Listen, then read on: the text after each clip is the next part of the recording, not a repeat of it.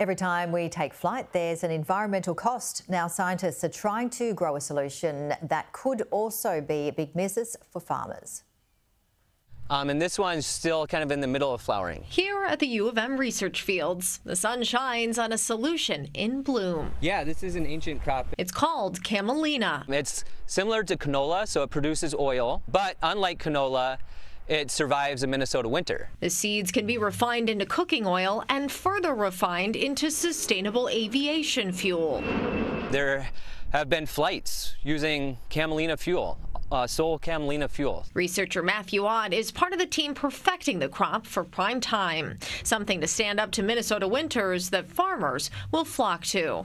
Powerful little plant. Yeah, and economic too. They're tiny seeds, but they could have a huge impact. The U.S. Department of Energy says sustainable aviation fuel could cut emissions by up to 94%. And airlines want to cut emissions. Globally, flying accounts for nearly 3% of our air emissions, but the industry wants to get to net zero carbon emissions by 2050, with airlines like Delta aiming to use 10% sustainable fuel by 2030. This could be a major industry for Minnesota.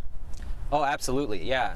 We're kind of the leader on developing it as a winter crop. Farmers across the state are piloting the product right now. Some tell us they use it as a cover crop and love that they can grow a second crop on the same land during the same season.